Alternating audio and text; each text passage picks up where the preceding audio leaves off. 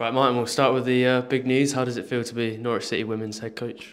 Absolutely brilliant. I'm going to be honest. Obviously, I've known for a little while now. I've been out of the country a little bit, so just excited to be announced. I get excited and then I move on really quickly because I just want to get with the team now and just embed some DNA and embed the philosophies and principles that we want to drive now. But delighted. That's the word I'm going to use. Absolutely delighted to be here. And the family's coming down soon, which is exciting as well. So I'll have my baby boy and my wife coming down, and yeah, I'm going to have a real go at this job. I think we're going to have a good little partnership with the club for sure. And what do you make of the club and the city of what you've seen so far? I've had the grand tour today. I was inside the club with a shirt. Honestly, everyone has just been so nice, and I know that you hear that a lot, but this club is different. There's different opportunities along the way, but when you come here, the people are different. You know, it's very warm, and it's not false. It's genuine. You can feel that, and I know I'm a Geordie, but like I almost feel like this is a bit of a second home. I was just saying before, you know, I walked around the streets today, and I seen about 9 or 10 Norwich shirts, and you don't always get that in cities. Up in Newcastle, you walk around the doors and there's everyone in the black and white shirt. To sort of see people walking around in Norwich shirts means how much it means to the city, and it's a bit like Newcastle in that respect. It can be a goldfish bowl because it's the biggest sport, everyone loves it. So Norwich, I think, is going to be perfect fit for me in terms of my attitude to football, the passion and the love in the community, and yeah, it's been brilliant, a brilliant setup so far. And for you and your players, where does that leave you sort of pressure-wise? Because I think if you look up and down the division, Norwich certainly stands out as a club compared to maybe some of the others in the division. Do you think that puts pressure on you to perform at all? Not for me. We finished 4th last season, which is the highest finish. Pressure comes from Norwich City men's team, have been a strong club. The women's team is still in its infancy. So because, you know, we can't get that mixed up, but we have put pressure on each other, the girls. We've said what we want to do this season. We'll not spell it out to you guys and everyone, but we've got internal goals. We want to be challenging. We were just saying AFC Wimbledon finished on 45 points and a plus 30 odd. We finished on 31 and a -2. We've got a lot of making up to do, but we genuinely feel that we can, because they drew 1-1 with us and they only snuck a 1-0 win. So the gap, #United have left the league. They ended up blowing everyone away. So there'll be teams, there'll be a couple of surprise teams. There'll be ourselves, Wimbledon, and a couple of others who will be really thinking they can push all the way. But pressure, no, I don't feel the pressure. We've got a lot of internal goals. Internally, you might feel it, but we're just going to enjoy this season. We've got a process, and we've talked about improvement and growth.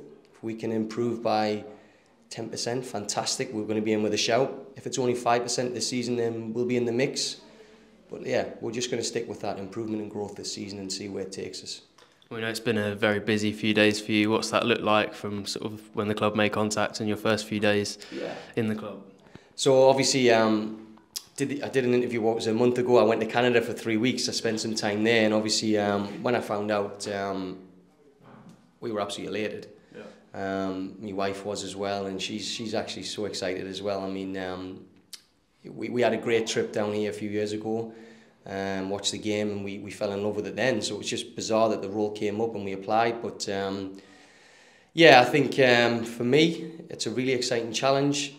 Really looking forward to take the women's team forward, and we've got high hopes. Flo Allen has been second, you know, top class with me so far.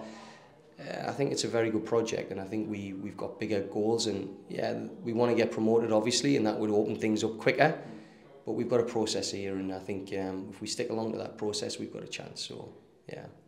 And you mentioned Flo there. What have your conversations with her been like so far? Yeah, I mean, listen, Flo's been different class, you know, since day one, since I met her, and that was one of the big reasons I came, because I'm very much a coach who wants relationships, who needs positive relationships around us, and she's been brilliant in terms of just a clarity. She understands what I want to do. I understands where the club want to go and would like to go.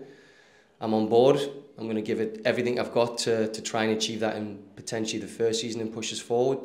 But yeah, Flo has been, the conversations have been, we had a lovely little Nando's today as we walked through town, so it was a nice introduction. I've had a busy day. I've missed breakfast, I missed dinner. She said, "Come on, we need to get you some food." So even those little things of just, you know, taking care of them little things really mean a lot. And yeah, me baby boy, I've got a gift.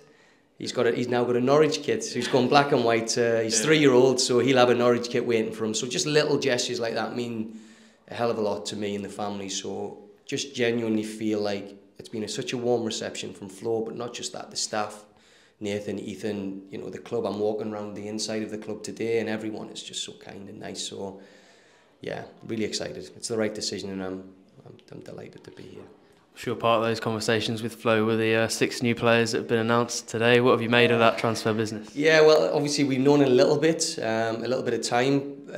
I had to do some digging, obviously, in terms of clips, and you know, the 6 signings are absolutely fantastic. I mean, we've got a mix of experience, athleticism, unbelievable technical ability in there as well, and that's kind of part of our DNA. We want to have them types of players in our team. So all 6 of those players actually throw their hats straight in the ring and to start in the season. You know, usually it'd be like 1 or 2, but there's all 6 who have, you know, they're going to have to do a little bit and some more to knock out the players who have cemented their places. But there's some headaches for us. You know, I didn't think I was going to have these many headaches, but you know, that's what we want. We want good players. We want to have 2 per position where, like I was saying earlier, we've got 22 games in the league. There's 12 teams in the league now. We've got cups, league cups, county cups. We've asked the girls to come on a journey with us, follow the process, trust the process, and you know, if you're good enough, you know, your time will come. So, but it's going to be tough picking that team. I might come to you and ask you to pick the team for us next week, if that's all right. Yeah. Just a couple more from me, if that's all right. You spoke about that sort of DNA and the sort of tactics you want to put into the players. Yeah. Without telling us too much, what can fans expect to see from your team? Okay, so there's something around this, and it's. I think my upbringing, I'll take you back, would have been watching the Keegan days and the Bobby Robson days. So there's a little bit of attacking football, a little bit of compassion, the Bobby Robson ways, you would say.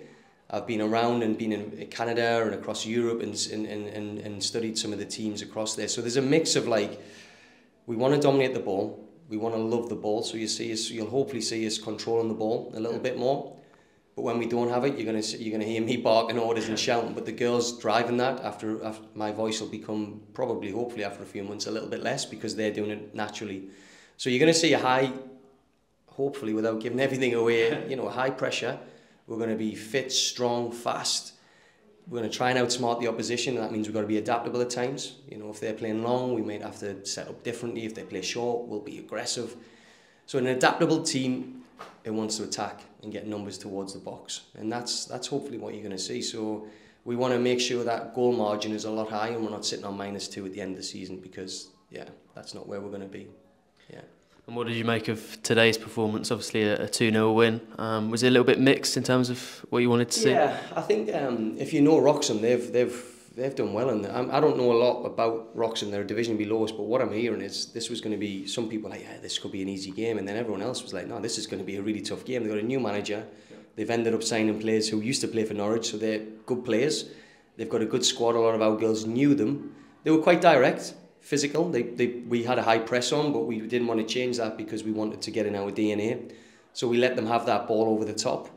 But I thought Wroxham were good. There's some good players in there, but for us, it was the first 30 minutes was we had the ball but not doing a lot with it.